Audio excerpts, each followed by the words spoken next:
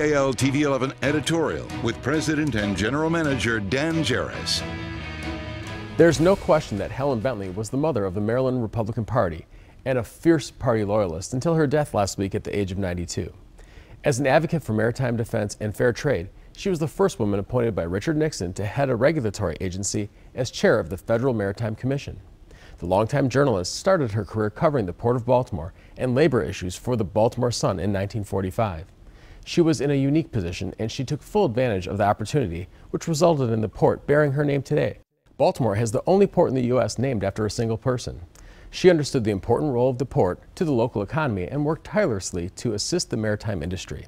Her political career took her to Congress for 5 terms, representing the 2nd Congressional District, where she was known for her negotiating skills and helped mediate a dock workers' strike. She was a role model as a public servant and leaves a legacy of lifetime of public service and commitment to this state and country.